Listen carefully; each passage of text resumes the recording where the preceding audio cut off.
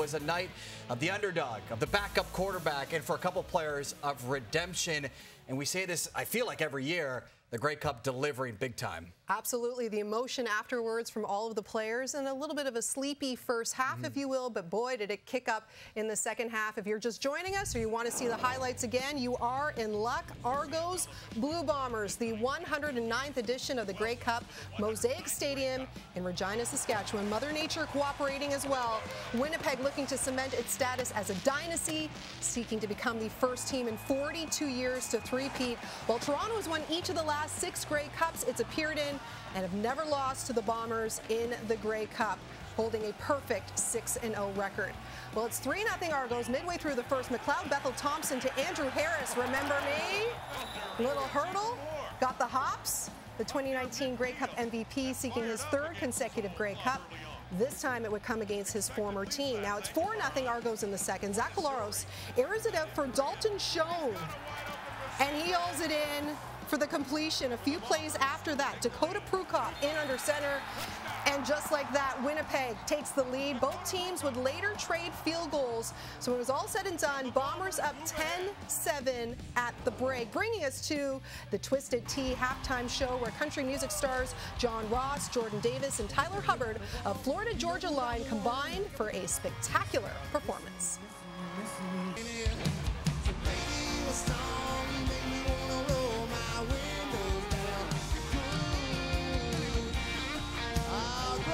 We cruising tonight, baby.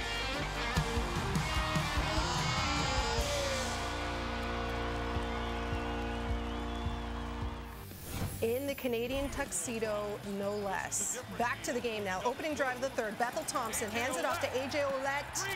Argos back in front now, 14-10. The two-time defending champs, the Bombers, not going away. We saw what we saw. Ensuing drive now. It's Prukop back in at quarterback. And again, he hits pay dirt. The Bombers back in front, 17-14, and they were looking for more on the very first play of the fourth quarter. Maybe the Argos are going to need to create one of those turnovers. They created more than any team in the league in the regular season. We may need to create another one. But we got a football game going into the fourth. We do, and it's in the hands. Look out. Here we go again. Can he do it again? And a punt return touchdown in the Western Final. The CFL's top returner has won in the Grey Cup. Touchdown, Winnipeg. Wow. And we have fireworks, courtesy Janarian Grant, a 102-yard touchdown, the longest punt return in Grey Cup history, league-leading 4th punt return touchdown of the season for Grant, his 2nd in as many weeks. Winnipeg looking good, extending that lead. It's 23-14. I know who's not happy about that.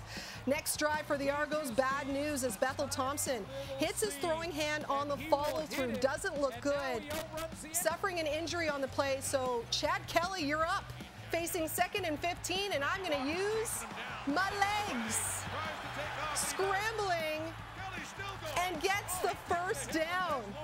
20-yard run, moves the chains. What a massive moment that was for the Boatmen. So moments later now, it's Ouellette fighting his way in for the touchdown. Toronto would convert the extra point to take a 1-point lead. Zach Collaros, Bombers trailing now. Over the middle, intercepted Argos.